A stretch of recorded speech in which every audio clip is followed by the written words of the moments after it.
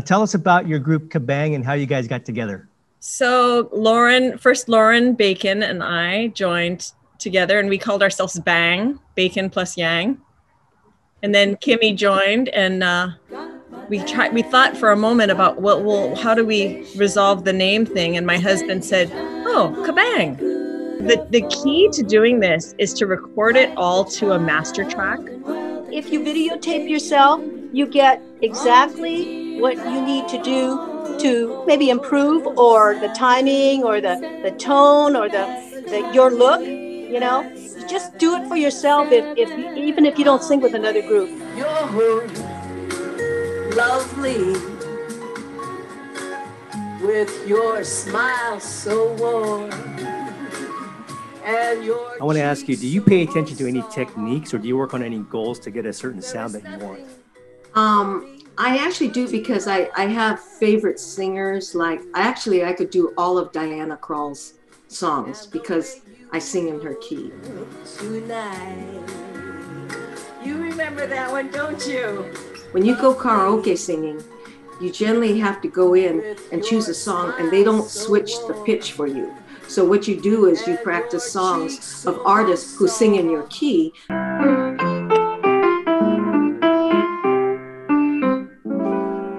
Okay, that's way before your time, I guess. I must have lived in a different century. That's There Will Never Be Another You. Okay. No.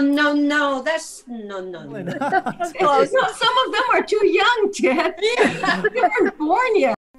When I play music, I usually think of the simplest structure from which to build an improvised line or melody, or even the harmony. And that usually stems from what we know as the major scale. Okay.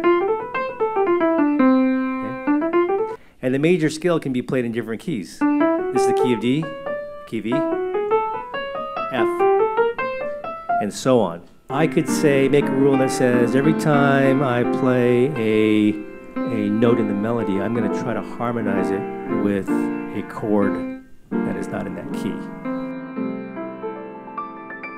'Cause I don't really know a thing about why you want, so tell me more.